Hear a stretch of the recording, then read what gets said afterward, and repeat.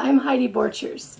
One of my favorite projects from this year is making the bottle cap bugs. I absolutely love making them. I love to show them to the kids and the adults. Anybody can make them. They're lots of fun. Now I'm going to show you how to do a bottle cap bird.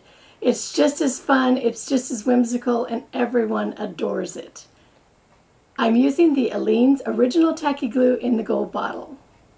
Plastic bottle caps come in all different sizes. Be sure you choose the ones that are a little bit deeper because they're a little bit easier to work with.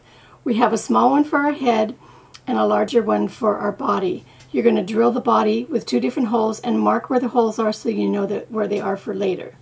We also need 2 pieces of cardboard covered with fabric for the insert. I've also glued some batting on the outside. That just gives a little bit extra shape to the whole body.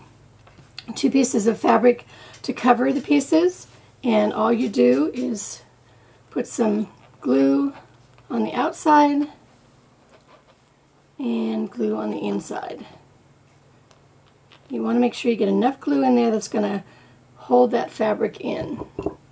And you just start to put it in, and as you go around, just kind of tuck it in. You want as little wrinkles on the front as you can get. And sometimes you just kind of need to adjust it a little bit. I don't want all those little, I want to bring it in, all those little extra tufts. And we're going to put glue on that cardboard insert that we covered. And we're going to push that in. And that's what's going to hold the fabric to the inside. And there's our head. You do the exact same thing for the body. And remember those little holes that you were watching. You're going to insert your wire into those holes. And if you cut your wire where it's at a point, it's like a needle, it'll go right through those holes. I put, with my needle nose pliers, I just twisted the end of the wire. And then you just simply shape your foot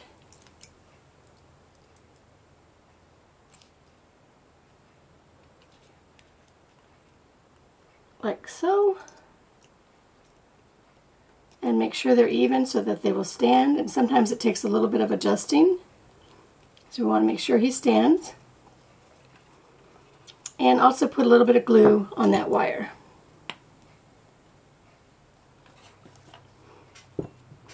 For the face, we're going to use some craft foam. And you can use buttons for the eyes, you can use beads for the eyes, or you can use wiggly eyes.